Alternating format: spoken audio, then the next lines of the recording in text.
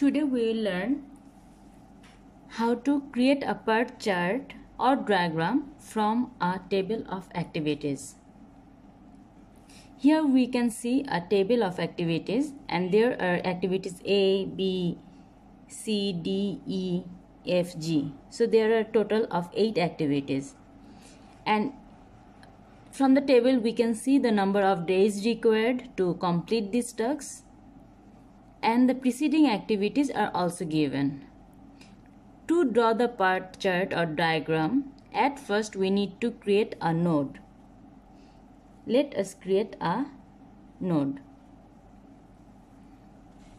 This node will be representing the starting of the diagram, and we will assign arrows based on the activity and the number of days required.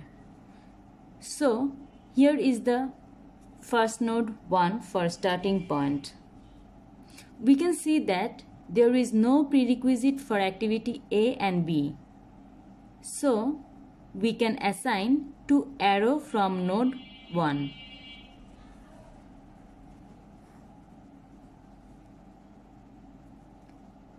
First arrow represents activity A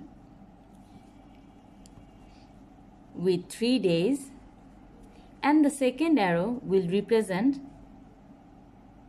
task B, which requires 2 days. Then we will create 2 nodes representing the ending of activity A and B. Next, we observe that the tasks C, D, E have activity A as prerequisite. So we will create 3 arrows representing these 3 activities from node 2.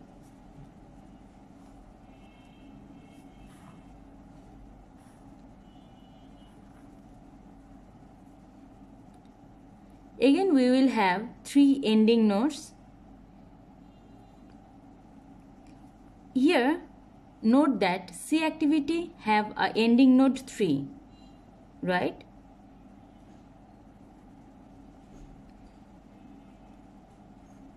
Why? It is because we can see from the table that F have 2 preceding activities that are B and C. So we will start F from here. So these preceding activities must be completed to start the activity F. Here is the activity D, and here is the activity E.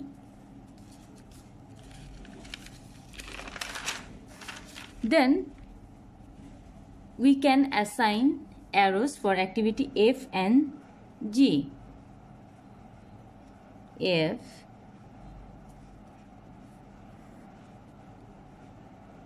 and G.